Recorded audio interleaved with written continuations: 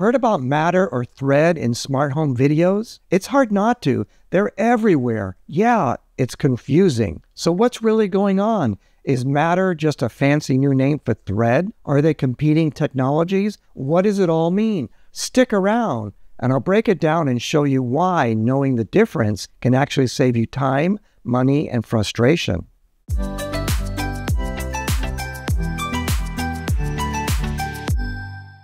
Smart home products keep saying now works with Matter. Others say Thread enabled. Some even say both. Which one actually makes your smart home work better? Because if you've ever tried to connect lights, locks, or sensors and wondered why some need a hub, others don't, and everything claims to be future-proof, there's a reason, and it all comes down to how these two technologies fit together. Let's unravel it. Is Matter the same as Thread? Time to answer the smart home's most confusing question. What is Matter? Matter is a new open standard for the smart home, a universal language that lets devices from different brands talk to each other seamlessly. It's managed by the Connectivity Standards Alliance, or CSA. Matter officially launched in late 2022 after years of development between Apple, Google, Amazon, Samsung, and other manufacturers. Matter has a simple goal. Before Matter, every ecosystem spoke a different language. Philips Hue used Zigbee, Lutron had Clear Connect, Apple used HomeKit over Wi-Fi or Bluetooth, Amazon Alexa devices had their own integration layers, and other proprietary systems too. Matter changes that by creating a common set of rules and data formats. Matter works by creating standard definitions for device types, for setup and pairing processes, for security standards, and for communication methods. But Matter itself doesn't carry the signals over the air. Instead, it rides on top of existing transport technologies, Wi-Fi, Ethernet, and Thread. Bluetooth Low Energy, or BLE, is still used, but only for initial setup, like when you scan a QR code label to add a device or configure the initial Wi-Fi connection. Think of Matter as the language, then Wi-Fi, Ethernet, and Thread are the delivery methods. Thread, Matter, smart home standards? Stop being confused by all the jargon and tech talk. I'll help and guide you one-on-one so you avoid costly mistakes and get the right setup. Use the link for details. So what is Thread? Thread is a low-power wireless networking protocol designed for connected devices. Thread is based on the official IEEE radio standard. The IEEE is the Institute of Electrical and Electronics Engineers. Even though it's based in the United States, the IEEE is international in scope. Two of the most famous IEEE standards are for wired Ethernet and wireless Wi-Fi. Thread uses the IEEE 802.15.4 standard, which is the same radio already used by Zigbee. But Thread is built from the ground up to use standard internet software protocols. An added bit of complexity is that some products use standard hardware but run on non-standard or proprietary software. Take Lutron's wireless Clear Connect X, for example. It uses 802.15.4 radio hardware, the same radio used in open standards like Thread, yet it communicates using Lutron's own proprietary software. So is it a standard technology because it's built on IEEE 802.15.4, or a proprietary one because of the software running on top? In truth, it's a bit of both. Oh, don't think I'm just picking on Lutron either. Philips Hue Zigbee, IKEA's Zigbee, and many companies' Z-Wave products often have differences from the official standards or added custom enhancements. Sometimes it does make their products better, but it also turns our desire for absolute plug-and-play compatibility into a consumer plug-and-pray nightmare instead. Thank you so much for watching this video. You are awesome.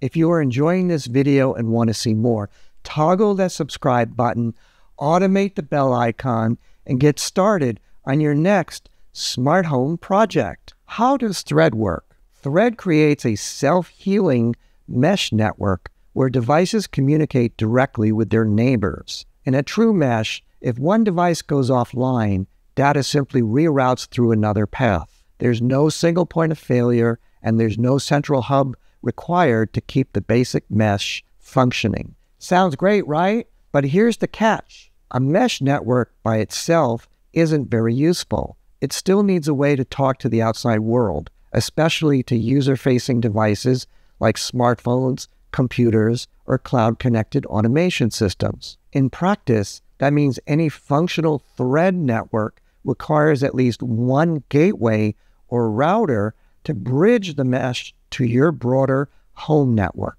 For thread, that role is handled by something called a thread border router. It sits at the edge of the mesh and acts as the bridge between the thread devices and your home's main network. Are you enjoying this video? By clicking on the like button, you tell YouTube what content to show you. Help me help you, and click the like button now. Now here's where things get even more misleading. The thread border router isn't always a separate box. In most consumer smart home setups, it's actually a software feature embedded into existing devices. For example, the Apple HomePod Mini, Apple TV 4K, Google Nest hubs, and some Amazon Echo devices quietly include thread border router functionality. But because the smart home industry have spent the last decade declaring that hubs are bad and you don't need a hub, this crucial detail often gets buried in the fine print. Yes, it's legally disclosed, but it's downplayed, hidden in specs, or phrased carefully so they can say, no hub required, until you realize your system doesn't work unless you have a device that happens to include a thread border router. So when it turns out you do need one and have to buy yet another device, the oops is on you, not them. For the sake of completeness, it's worth mentioning that as your smart home grows and your list of requirements expands, thread border routers, gateways, automation servers, and more, it may start to make sense to look at all-in-one hubs or systems that bundle many, if not all, of these functions into a single platform. But deciding which direction to take, whether to go all in on Apple, Google, or Amazon, embrace the open source flexibility of Home Assistant, piece together your own custom gateways and servers, or opt for a plug-and-play but proprietary solution like SmartThings from Samsung or Homey Pro, now owned by LG, is a much bigger conversation for another time. I want to be clear, I'm not against hub. In fact, I'm very much in favor of them.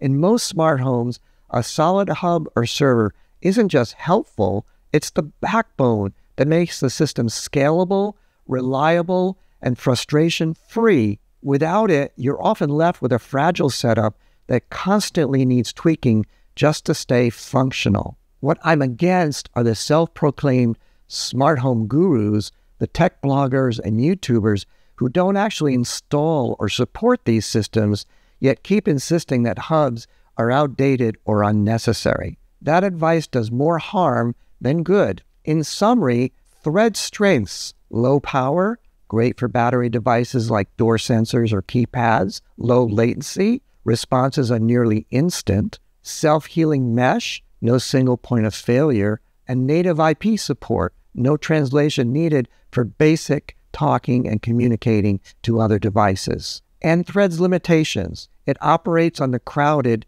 2.4 gigahertz frequency band that's shared with Wi-Fi and Bluetooth. Its limited range, so coverage depends on device density; low bandwidth, the maximum theoretical speed is only 250 kilobits per second, but it's usually closer to only 100 kilobits per second in actual use. The bottom line, thread won't replace wired Ethernet or wireless Wi-Fi. It complements it. So why the confusion between Matter and thread? The confusion is mostly about how people talk about them. Matter doesn't require thread. Matter software protocols can run over wired Ethernet, wireless Wi-Fi, wireless thread, and theoretically other network transports too. But at this time, only Ethernet, Wi-Fi, and thread are used. Some examples of Matter already in use. Matter over Wi-Fi is used in smart plugs, TVs, light bulbs, and bridges connecting older ecosystems. Matter over thread is already used in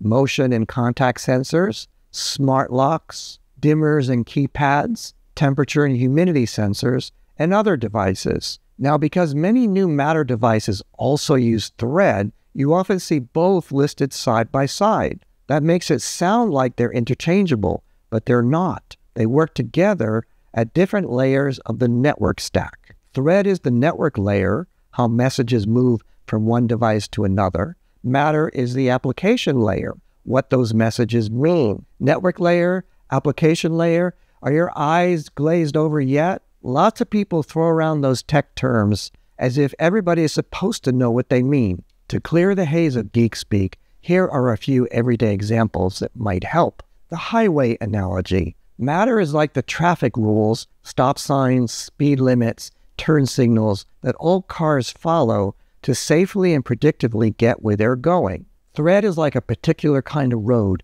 a smaller, efficient, well-managed local express lane that smart devices can take to move data smoothly. In short, Matter is the shared language and rules everyone follows. Thread is just one of the specific roads that helps them travel. The language analogy. Matter is like everyone agreeing to speak the same language, say French, once the standard for global diplomacy, so devices can clearly understand each other, just like diplomats negotiating across borders. Thread is like the method of communication, whether it's a fax, phone call, walkie-talkie, or messaging app. It's simply the channel they use to talk, but not the language being spoken. In short, Matter is the common language. Thread is just one way to carry the conversation. Why Matter is important, or why it matters.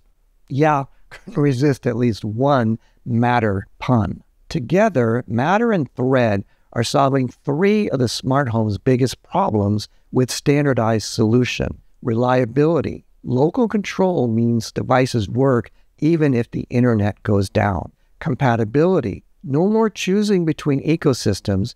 Everything speaks the same language. Simplicity. Setup is faster and adding new devices is consistent across brands. This doesn't mean older technologies like Bluetooth BLE, Zigbee, Z-Wave, or others are obsolete. They'll coexist for years. But Matter and Thread are laying the groundwork for more open, flexible, and resilient smart home. So Matter and Thread are not the same, but they're designed to work together. Matter is the universal language, and Thread is one of the best messengers delivering that language locally. Matter makes your smart home more compatible. Thread makes it faster and more reliable. So now you know Matter and Thread aren't the same, but they need each other to make some newer devices work. So what do you think? Are you going to use Matter, Thread, or other technologies in building your smart home? Let me know your feedback in the comments below. I read all feedback and try to reply to as many as I can. Now you know how Matter and Thread fit together, but what about Matter on its own? Watch what you need to know about Matter before you buy to get the full picture before upgrading your smart home.